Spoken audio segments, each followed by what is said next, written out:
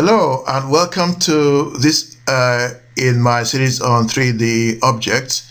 Now this time around we're going to want to produce a solid object from three elevations.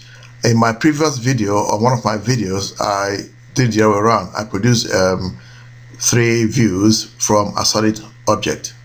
Now this time around we're going the opposite direction. Okay, now as before, you must make sure that you show your scale.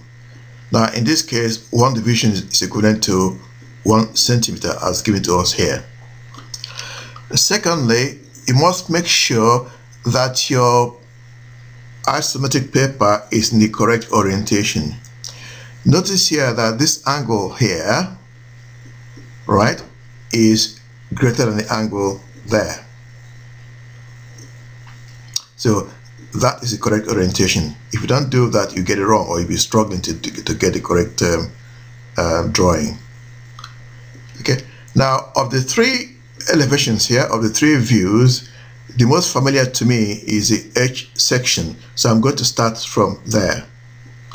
Okay.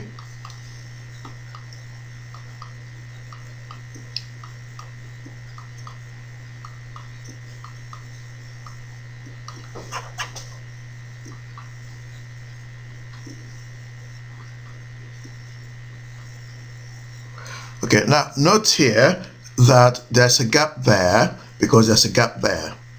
Okay, if you put a line there, you'll be wrong. So that's the correct way. And now for the end elevation.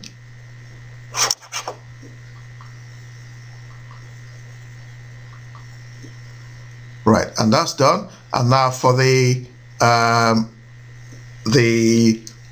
plan view next.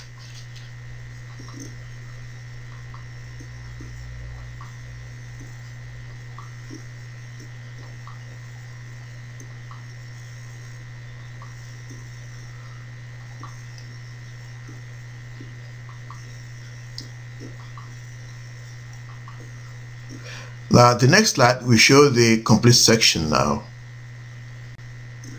And this is the complete section. And thank you for watching, and please subscribe. I hope you found this interesting and useful. Okay, get in touch if you want to. Thank you. Bye-bye now.